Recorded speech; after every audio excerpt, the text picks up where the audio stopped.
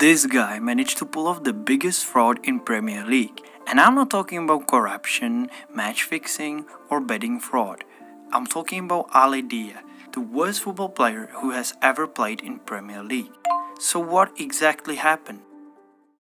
Dia's story starts in November 1996. Southampton is a mid-table team and their manager, Graham Souness, receives a call about a transfer tip. He's receiving many calls like that, but at this one, he has to sit up. The caller introduced himself as George Weah.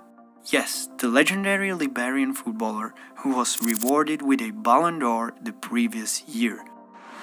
This George Weah tells Souness about his cousin, Ali Dia, a striker who has supposedly turned out for Paris Saint-Germain and had earned 13 caps for Senegal. Souness is impressed and decides to give Dia a chance. The problem is, the one who was calling wasn't George Weah at all. It was reputedly Dia's friend from university. He gave his mate the proper praise, but he made it all up. And what's more, he had failed trials at Gillingham, Bournemouth and Rotherham United. Dia only managed to get a foothold in the A division in an obscure team called Bliss Spartans, and didn't exactly excel there either.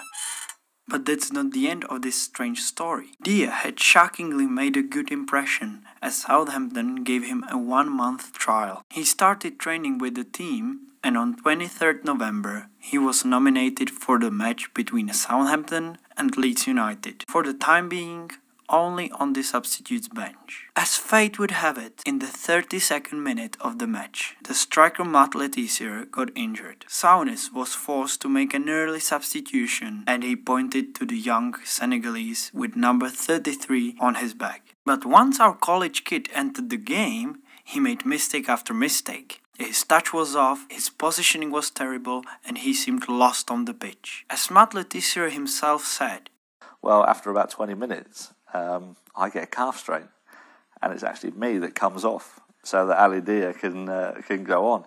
And it was unbelievable. He ran around the pitch like Bambi on ice. It was very, very embarrassing to watch. Ironically, Dia could have scored, but he drilled the ball into the middle of the goal, so the keeper had no problem with the shot. Despite a blatantly poor performance, Dia managed to play 53 minutes before Souness ran out of patience and replaced him. He didn't do well today. He didn't get a kick of the ball, but he wasn't alone in not doing well today. And we won't judge him just on 60 minutes that he played. We'll have a look. We've got 3 weeks to have a look. This assessment by the coach wasn't so negative, but Souness terminated Dia's contract after the game.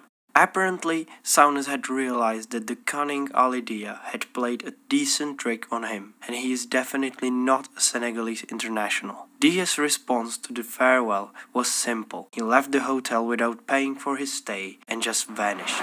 He was never seen again. In my opinion, the whole experience must have been exciting. Just imagine entering a Premier League game without ever having played professional football. What do you think about it? Let me know in the comment section below and share some interesting video ideas. Thanks for watching and see you in the next video.